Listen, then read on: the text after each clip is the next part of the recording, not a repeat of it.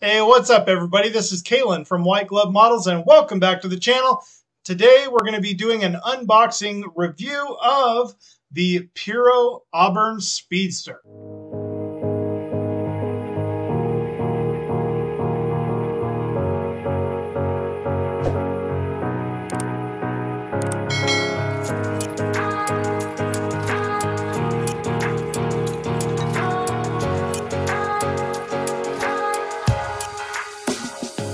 Now, I've been waiting to do a review on this kit for a very long time. I purchased this one, again, I think it was on eBay. I don't remember what I paid for it. It was less than 20 bucks, I believe. But I'm very excited to own this kit and more excited to open it up and build it. So we will be checking out what's inside today. A little bit of history on this particular kit was this particular mold was the original mold, from my understanding, came out in around 1957, I believe. And this particular box was produced in 1967, so 10 years after the original release, and it was a new box only, so the original mold, but with a new box. And just more on this, it's a 1/25th scale, and they call it the classic car model. And I don't know, let me check here and see if I can find out. It is the 1935 Auburn Speedster, and that is according to scalemates.com. So there we have it. Let's go ahead and open this up and see what's inside. So here it is, still in the original plastic. And again, I don't know for sure, but my understanding is this was packaged up in the in 1967. So I don't really know how true that is, but we will see. I'm gonna go ahead and open this up, and we'll take a look inside.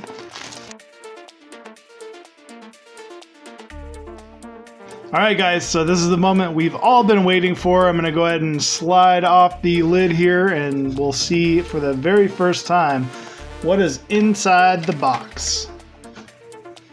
Oh, wow, look at that. That is a lot of red, my friends. Check that out. I'll show you guys here. Very, very red. So I am not really familiar with these kits, so some of you might know a bit more. On this one, we obviously have a few more pieces are broken off. These look like they might be the fenders. So very, very interesting detail. You know, these were older molds from my understanding. So I will have to do a bit of research on what bits and pieces are supposed to be there and what aren't. But you know what? That looks like a pretty impressive mold to me, so I'll put that off to the side. And here it looks like we've got some of the chassis. It's always interesting when you get these older kits too, you know, just how much detail is actually going to be in it, because some of them were produced by the vehicle manufacturers and they were meant to, you know, go to dealerships and things like that, and they would hand them out to kids or sell them, you know, so when your mom or dad bought a vehicle, you as a child could go home and build and have the same vehicle that your parents just purchased. So a lot of really interesting nostalgia from some of these kits back in the day. This one, I'm not too familiar with the history on it, but I'm very, very excited to put this one together. So a lot of good detail so far. Very interesting mold, I will say that. And oh, we've got a broken bit right there. So that will be, it looks like that should be easily fixed. Unless that's supposed to be separated on purpose. I don't know. I don't think it was. This plastic is also probably very brittle, so I will be very careful when I do go to put it together. Here we have,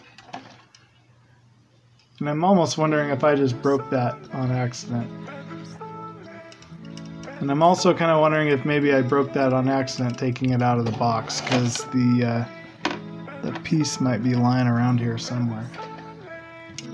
Here we go with another sprue, and these are not labeled, I don't believe. No, the sprues aren't labeled. There's no numbers on them, you know, but I wasn't expecting a lot. There's some flash here, which is fine, easily cleaned up. And then you've got the, it looks like the main body of the Speedster, which is pretty cool looking. So I do say this will be a fun one to build, my friends. Let's see what else is in the box. We've got another fender here that came off of the sprue, looking pretty good. I am going to be very careful with these parts because they do feel very brittle. Then we have the chrome, which overall, for being you know, back in the late 60s, early 70s, doesn't look too bad at all. I'll show you guys here. And that is interesting. The inside of the lights, there's no chrome in them, but it actually kind of looks cool that way. Some of it looks aged over time, so and then you can definitely tell that I don't know if that is supposed to be like that or not. I'll have to do some research, but you can tell where the chrome didn't get. Some of the parts have yellowed, which is completely understanding. I mean, this has been sitting on a shelf somewhere for eons, and I'm going to save the destructions for last, and I want to pull these bits out. More chrome. This chrome sheet looks really nice, but what I might do too, I don't know, I'm worried about if I try to remove the chrome on this kit, that because the plastic is so old and could possibly disintegrate, that I may just leave the chrome on there and build it as is. I say that now, but I can also maybe scuff it up a bit and sand it down and try to use a different chrome product on it. But I don't want to, you know, damage any of this plastic because it is so old.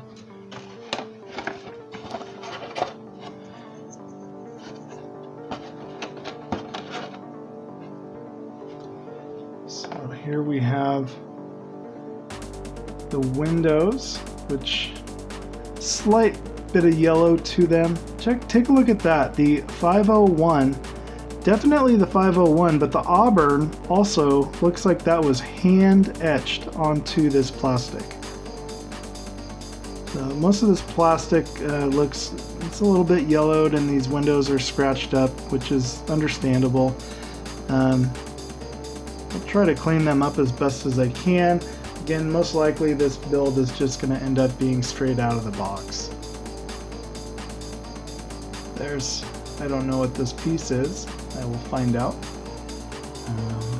Good looking part there. And then we've got the radiator. Doesn't look too bad.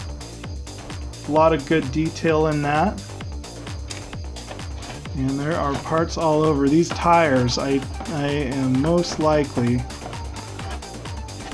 going to have to go with maybe a different tire. So check this out. You guys can't feel this, but these two tires, super hard, and well, this one's harder than this one, but very hard and stiff. And then these two tires, super squishy.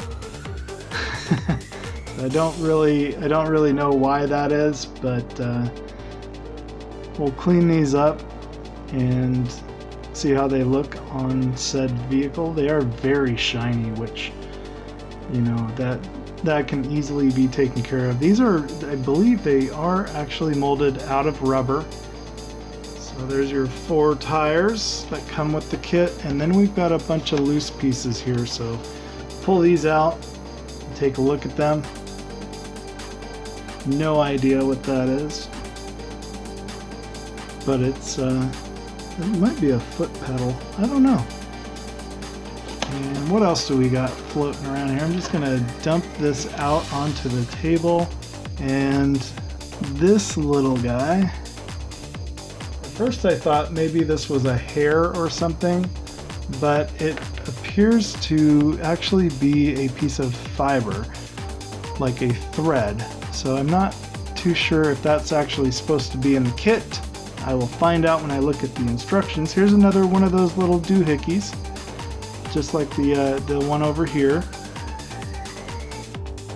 We've got a piece of flash here which can go in the garbage.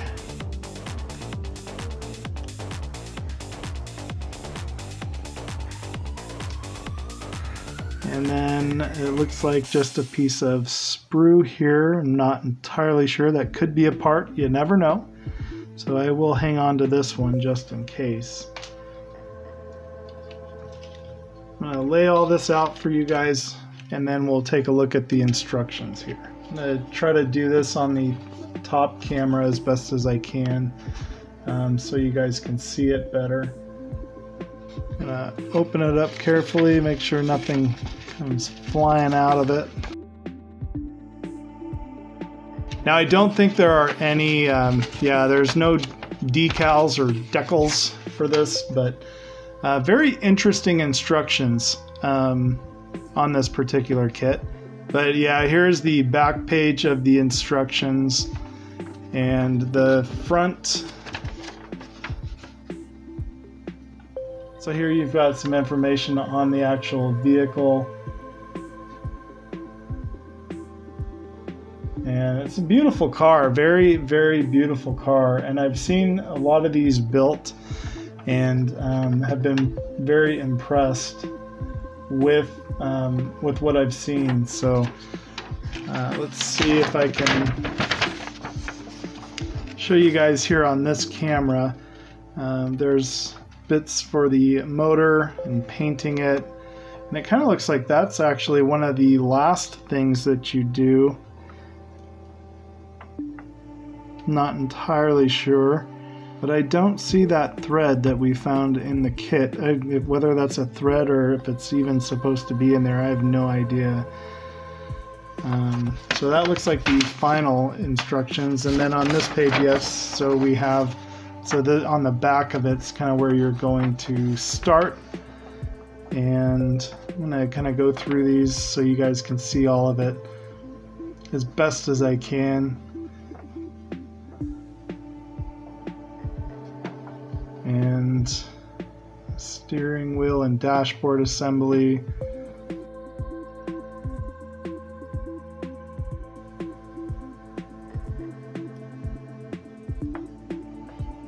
I am kind of suspicious. Here's the final step is the motor. They talk about painting it and all that. I am kind of suspicious that I might be missing a part. And I'll show you guys here real quick what I'm thinking is, because I don't see it anywhere around this little spring. I think the other spring is missing. I don't see it anywhere else, or where it could have even gone, which is very interesting. So let's take a look at these real quick again. And so let's see, that's going to be on this page. Very, very interesting. So as you can see right here, so this was, okay guys, so this is where this is really bizarre, because this was a sealed kit. Again, I wasn't sure if that was the original packaging or whatnot, but here on the rear differential and axle, it has both of the leaf springs. Mine is missing that leaf spring altogether where this little part was, and it looks like a very clean, oh, just popped it off, but it looks like a very clean cut. So I am very confused. So I'm actually really confused by that, because if this was all originally packaged and all that, then where is the other leaf spring? That should be in the box and I don't see it. So not really sure what's going on with that.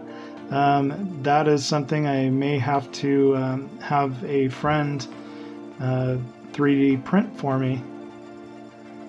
So it might be asking Devil Dog Games Miguel if he could possibly, I might have to ship this to him so he can get the right measurements and see if he can print that out for me or something, because yeah, that is really bizarre, guys. Not too sure what's happening with that. But there you go. This is the kit all laid out for you guys. This was everything that was in the box, including the destruction booklet. And overall, pretty impressed with some of the mold and details on that. This will be a truly interesting kit to put together. And I say interesting because, well, for one, I think I'm missing that one leaf spring, which was a little bizarre. And also, I've never worked with plastic this old. So we will see what happens when we go to put it together. I think what I am going to do, and I say this every time and I end up not doing it, but I think what I'm going to do is actually build this one out of the box with no real modifications to it. The only real modification I would have to do is see if I can get Miguel to print a leaf spring for me to put it back in there. He might have to do the whole rear diff and leaf spring for me, so we'll see. And you guys will get to see all of this build on the channel at some point. Not going to be doing it anytime soon, I don't believe, but once I do start building it, you guys will see it up on the channel. Well, there you go, guys. That was the unboxing of the Auburn Speeder by Pyro, and I'm not I don't know how to say this the right way, but I'm not as thrilled about this one as I was the Grand Prix, the Bugatti Grand Prix. And a couple of reasons why I'm saying that is, for one, that part that it literally looks like it was snipped off, and then the wrapping on this one was a bit different, which might mean something, might not. Maybe it was resealed. I don't know. For it being sealed, I don't know where that part would have gone. It should have been in the box. I almost wonder if maybe it had been removed and then this was sold, as a possibly incomplete kit or something, or maybe somebody opened it up, took that piece because they needed it. I don't know. Very, very interesting, but it is a really neat looking kit, and I do look forward to putting it together and seeing how it looks once it's all put together. So anyways, that's what's inside the box. Thanks for watching. If you like this video, make sure you hit that like button. And if you haven't subscribed to the channel, make sure that you hit that subscribe button so you don't miss out on any great new content coming to the channel. Thank you so much, and I'll see you next time.